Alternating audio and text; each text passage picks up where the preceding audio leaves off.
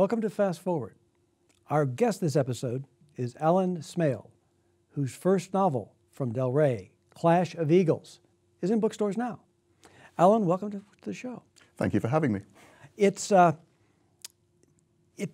interesting to have someone who's written their first novel. You've been a writer for a very long time. You've been doing short fiction for years. When did you actually start writing? I started writing very young. I probably was interested in writing before I was interested in astronomy, which is my day job. I learned to read pretty young, and because of that, I burned through the books in my rather small primary school library quite quickly. And so I started making up my own stories, like a lot of children do, I guess. And so my first story, I think, was called The Mountain Children, and it was about the three kids who are living in the jungle, kind of like Tarzan. So I've been writing for a great deal of time. About 20 years ago, I decided to get serious about it, and that was when I started really writing for publication, and I've been publishing short fiction ever since then. Your first published work was in 1993, I believe? Yes, that's right, yeah. And it's interesting, you have a very developed, let's talk about your work for a second, because I want to place it in perspective. You're the director of High Energy Astrophysics Science Archive Research Center at NASA. That's right, the HESARC, as we call it. The HESARC. What is the HESARC? The HESARC is actually a data archive. It's one of the three main NASA data archives. And what the HESARC archives is high energy data, so data from X-ray astronomy, gamma ray astronomy. So it's very high energy data, and so from X-ray binaries and galactic AGN and that kind of thing. And that data is what creates some of the most spectacular reconstructed photographs of shots of the universe that come out down from Hubble and some of the other satellites. Am I correct? Yes, that's right. The optical data is stored at MAST, which is another archive, another one of the three archives, and that's up at the Space Telescope Science Institute. So that's where the optical data go, and we're the equivalent facility for the high energy data. So you have this extensive scientific background. You like to write fiction, and yet the focus of your first novel and of much of your short fiction is not hard science. No. It's more alternate history, or in some instances there are fantasy elements. Why is that area something you wanted to write about versus using the knowledge that you have of the physical universe not being not the basis for the creation of your fiction? One of the things about writing hard science fiction, I have written some and had it published, but when I'm writing hard science fiction, it's somehow a little bit like the day job. So it's like I spend all my time being a research astronomer and doing technical things at work, and then I'm thinking in a very similar mindset when I come home and when I'm writing. I've always been interested in history, and about 10 or 15 years ago, I suppose, I started getting more interested in writing history. I think pretty much since then, most of what I've written has been alternate history or twisted or secret histories, historical fantasy, that kind of thing. It's just the genre that I really enjoyed writing in, and it was completely different from what I was doing in the office, so it makes a mental break, and I enjoy it a lot. Well, Clash of Eagles, which is based on a rather well-received novella that was written a number of years earlier, which I believe also received the Sidewise Award? Yes, the Sidewise Award for Alternate History is the preeminent award for that kind of writing. And it's an interesting concept. It's basically a Rome that did not fall to the barbarians, being the first to seriously land on and explore the North American continent. Yes. What changed in your mind in the history of Rome to allow this scenario to be placed in a book? Yes, at the beginning of the book, it's 1218 AD, and so you can see that the Roman Empire has survived a long time after the fall of the Western Roman Empire in about the 5th century AD. What changed, my branching off point is 211 AD. It's actually at the end of the reign of the Emperor Septimius Severus, and he had two sons, and he did one of the popular Roman things, which was to try and give the empire to both of the sons so that they would rule equally. And one of them was Caracalla, and the other one was Geta. And of course, in our history, what happened was that Caracalla killed his brother almost immediately. He was dead before the end of the year, and Caracalla went on to rule the empire for many years, and he was a rather cruel and sadistic emperor. And what happens in my world is that Geta actually survives the assassination attempt, and the empire is plunged into civil war at that point between these two, because Geta has a strong, solid following in Britain and in other parts of the empire. So there's this huge civil war between them that Geta ends up winning, and he's a much more moderate man. He's a much more learned man, and he becomes a much better emperor after he's defeated his brother. And so effectively what happens is the whole crisis of the Third Empire is staved off, and that's when the decline and fall of the Roman Empire really started, was the rot really set in the 3rd century. And that's what does not happen in my universe, and the empire stays strong. And it's interesting. I'm not breaking any rules or springing any surprises, because I'm talking mostly about the stuff that's used as promotional material in terms of plot structure. Yes. But it's still not, there are still strains and stresses within the Roman Empire, because now there's that pressure from the east coming in. The Yes. Hun are now active and moving in their direction. And in any large bureaucracy, of course, there is going to be the inertia that has to be fought somehow. Usually in Rome it was by expansion. And I guess this particular expedition is part of that expansionary policy to broaden and basically have some place for the adventurous and the disruptive to go to and to put them to use. Yes, the Roman Empire really thrived on plunder. They would go and invade other countries and steal everything they could, essentially. They were, rather than having a strong production system of their own, they went and took what they wanted. And this is what's been happening over the last 1,000 years in my book. That's kind of continued beyond the range of where the Roman Empire was in our world. And so what's happened now is that they have moved east, they have moved into the Middle East, they've moved into what's now India and Pakistan. And as they've been moving eastwards, they are now meeting Genghis Khan and the Mongols, who are coming in the opposite direction. And so it's off screen in the first of the books, but the main struggle that Rome is having at that point is fighting against the Mongol invaders on the steppe. And in Clash of Eagles, our focus is actually in the other direction, because what Rome is trying to do is it's trying to plunder more money. It's trying to get more money for the cause, because it's a very expensive war to fight. And so a legion has been sent into the west, into this new continent of Nova Hesperia that's been discovered, which is our North America.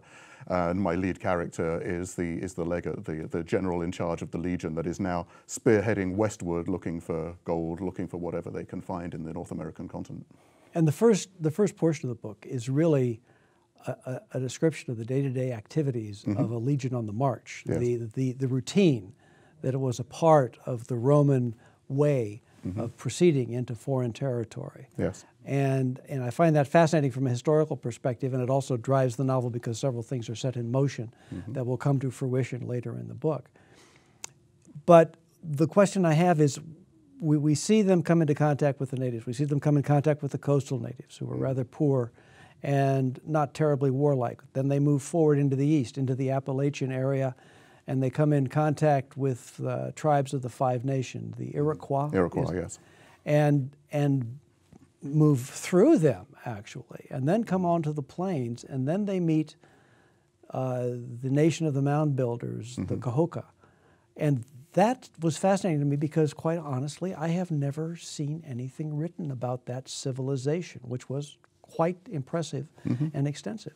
Yes, and that really amazed me, because when I had the idea for the book and when I was researching it, I was thinking somebody must have written about the Mississippian culture and the Cahokia and the great city of Cahokia, which was the center of the Mississippian culture.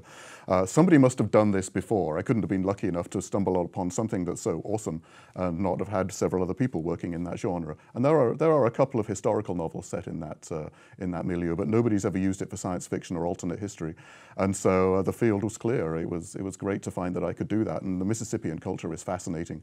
And the great city of Cahokia, which is where St. Louis is now on the Mississippi. That was a great city of 20,000 people, and there were mounds. Like you said, there were a mound building culture. They had platform mounds and ridge mounds and conical mounds. And there was a city of 20,000 people.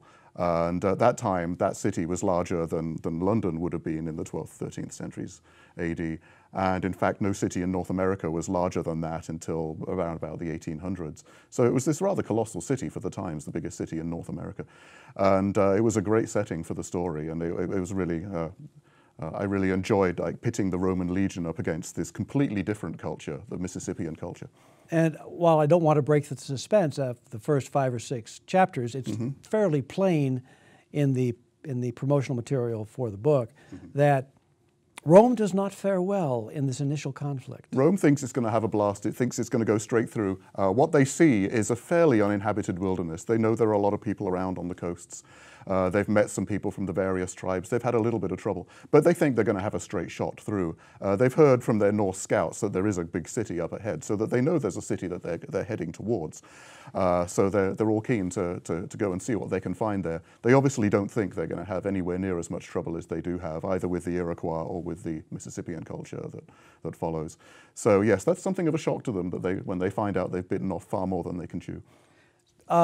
Now, our central character is Gaius Marcellinus, who is a praetor. He actually leads this particular legion, comes from a family of military men, quite successful and prominent military men. Yes. And he is, in the end, the only survivor of his legion after the final battle with the Cahokia nation. Yes. Why you chose a Roman to filter everything else through? All was it a way to explain the culture in layers so that you could get people used to what it was?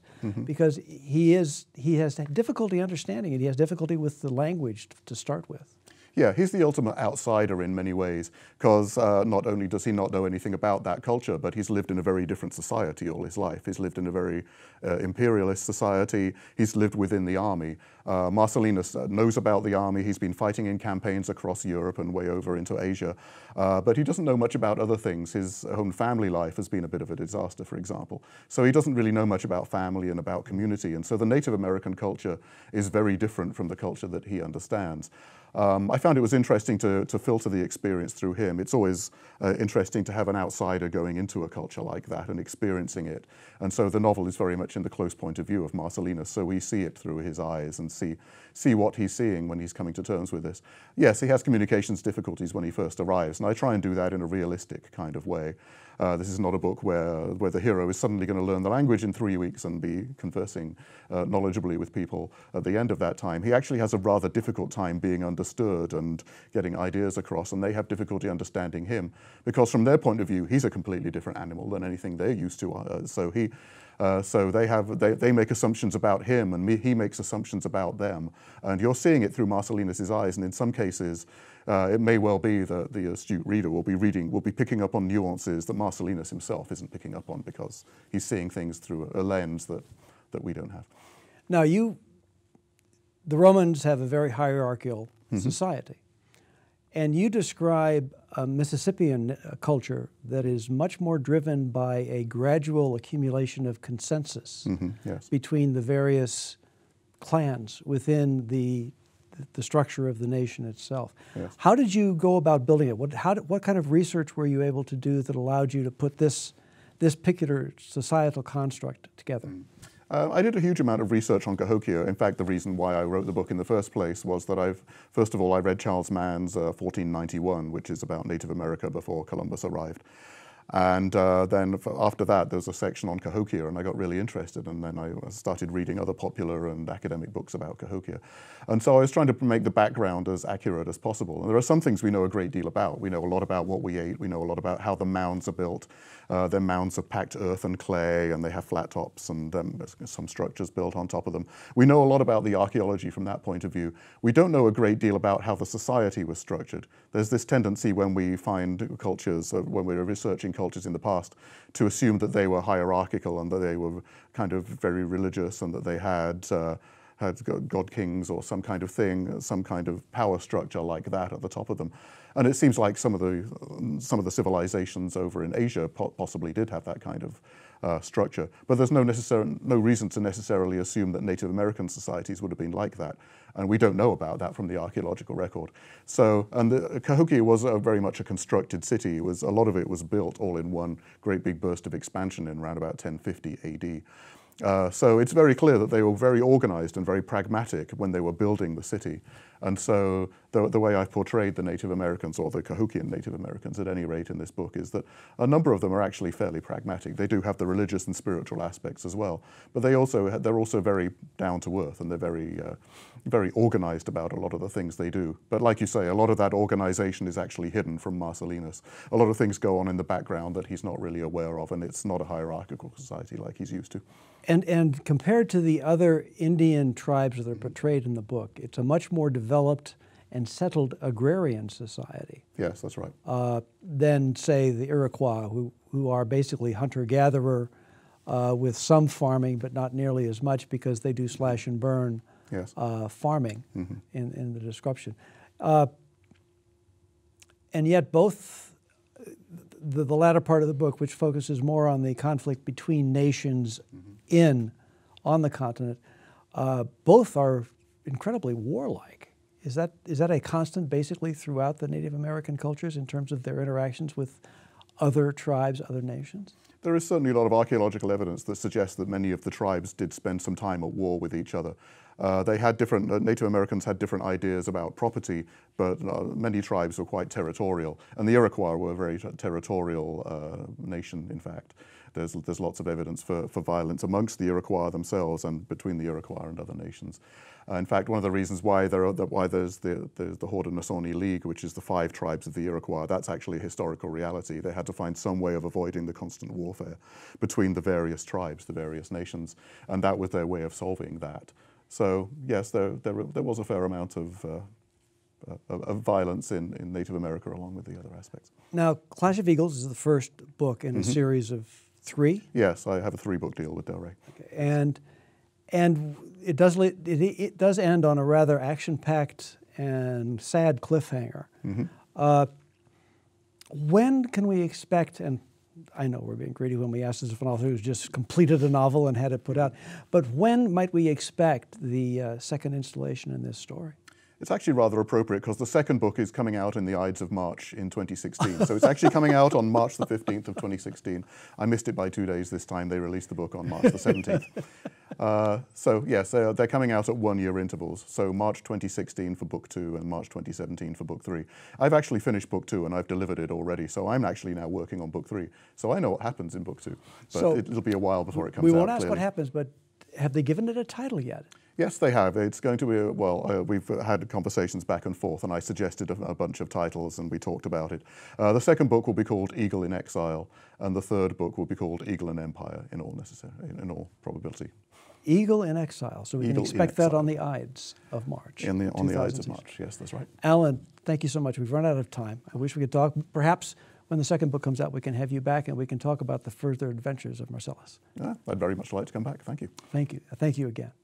Well, that's it for this edition of Fast Forward. We hope you found something of interest, and we hope you come see us again. Until then, this is Tom Schott saying, take care.